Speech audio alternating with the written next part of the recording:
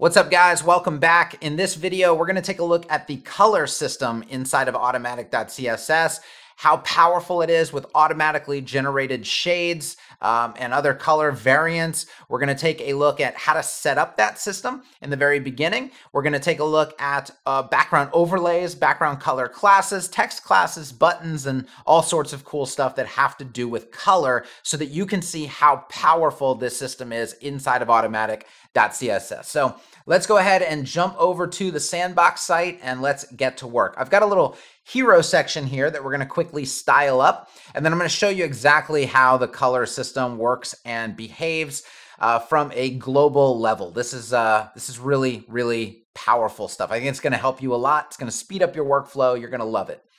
All right, so let's go ahead and in this section, let's just center everything real quick. Let's also make this section bigger. I want a lot more responsive padding inside of this section. So I'm going to use a pad section class. We're going to go XXL. I just want this hero section to be in your face.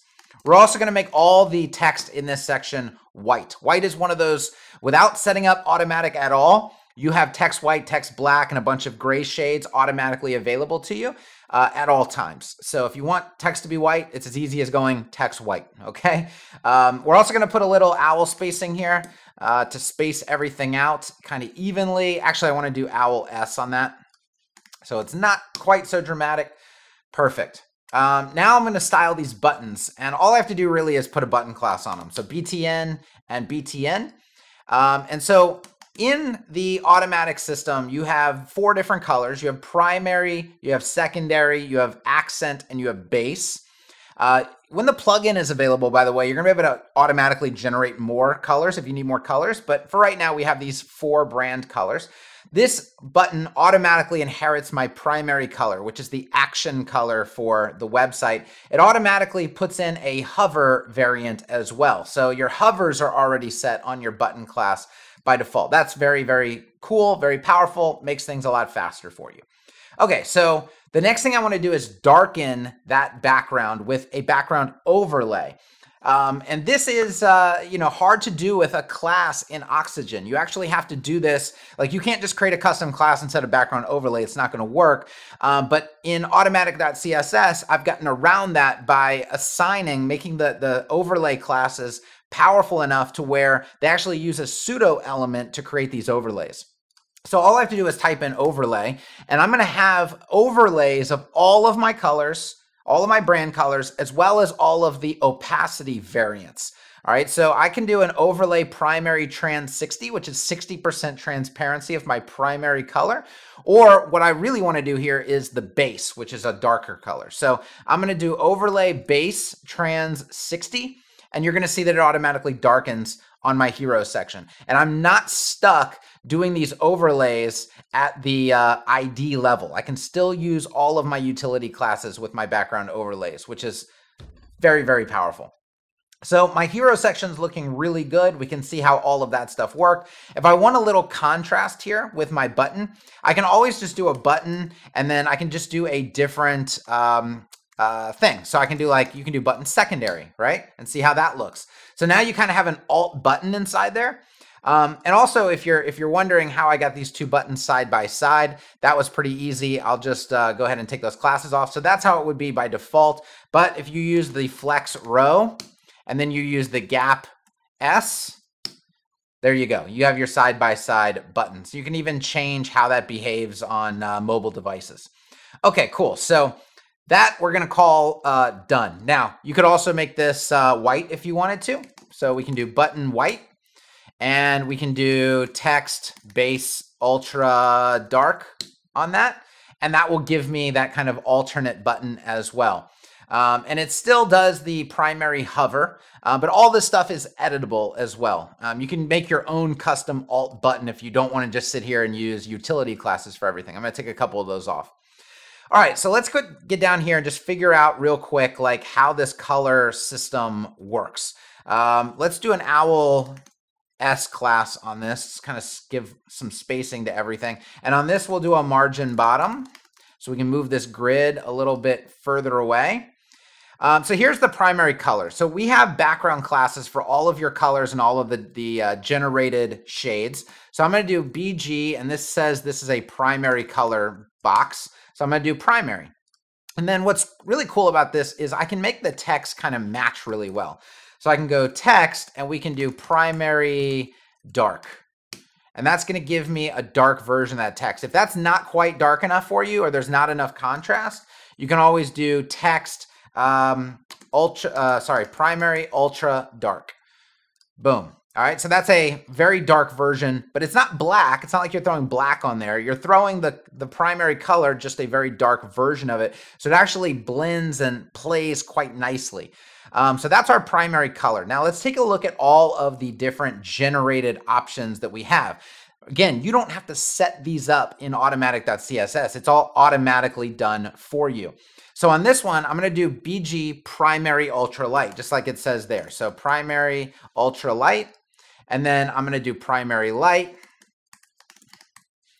And this, you're going to see the true power of this when we need to make a global adjustment. And by the way, I do want to, this is an automatic grid, by the way. Actually, it's not auto. Let's do grid auto 4. So it's automatic. We don't have to worry about breakpoints or anything. And then let's put a gap on here of M. Okay, so that's looking much better. Cool. All right, so we've got our primary color up there. We've got all of our generated shades. And remember, this is primary ultra dark. I can't really read that text. If I wanted to, text primary, and you just go the opposite. So primary ultra light gives us the ultra light text. So that's very cool, very powerful. Now the client is like, hey, you know, so yeah, we changed up our primary color a little bit. Is that going to be a problem? And think, like, you've used these, you know, variants all across the site. You've used their ultra light. You've used the light variants. You've used, you know, ultra dark on text. You've used, maybe the complementary color was used somewhere. But definitely the transparencies were used somewhere. And now the client wants to change the primary color. If you had set all this stuff up manually, you would be now changing all of this stuff manually. But in Automatic.css, it's literally one change. So what I'm going to do is go to Style Sheets, and I'm going to go to the vars style sheet. And when the plugin is all created and ready to go, this is all going to be done in a plugin dashboard. But for right now, you just have to open a style sheet, and we've defined everything in HSL values. That's where a lot of the power of the system comes from. And you're going to see the primary color HSL values are right here.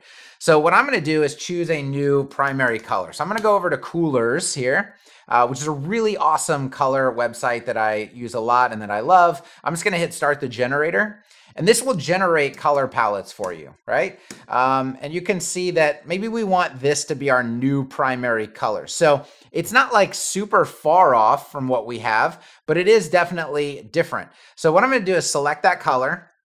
I'm going to grab the hex code because I don't think this, oh, it does generate HSLs for us. So that's perfect. But if it didn't, if you just have hex codes, you can actually just go to Google, type in your hex code, and it'll give you the HSL value right there. And you just type that into the style sheet. But look, it did it here. So 358, 65, and 55. 358, 65, and 55.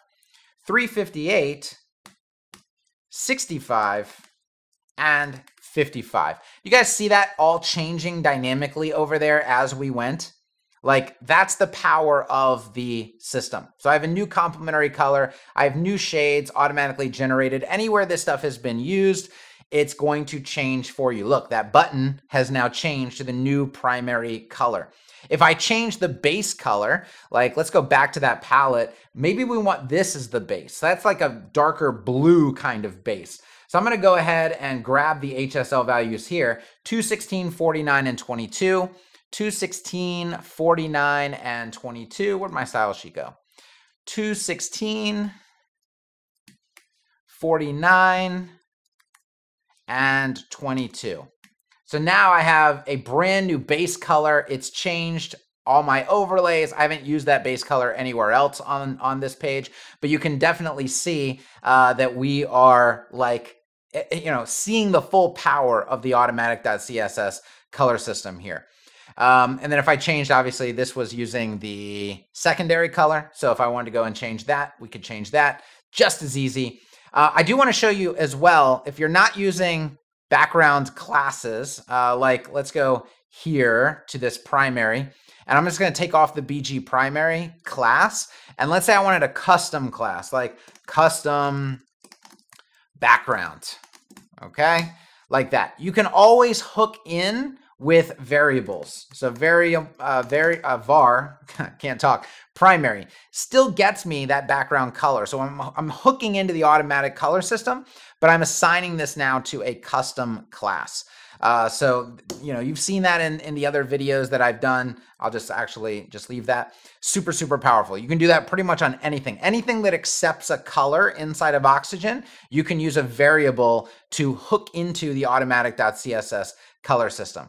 So this is how colors work in Oxygen. The setup for it is so simple. You saw me change it, but right when you install the system, all you do is set up your values here and you are ready to rock and roll. And if anything needs to change or update in the future, your entire site is pretty much protected from breaking, because everywhere you've used this system is going to adjust when a new color is brought in, like a color change is made. And like I said, yeah, it's a little messy that you have to do it in the style sheet right now. The plugin is in development. As soon as the plugin is ready, version like 1.1 will have a dashboard, and we'll be able to just hook in through the dashboard. You won't have to ever touch a style sheet. But just wanted to show you the color system and how powerful it is, and get your thoughts and feedback. Hit like, hit subscribe, drop a comment below. Let me know what you think. That's it. I'll be back. Peace.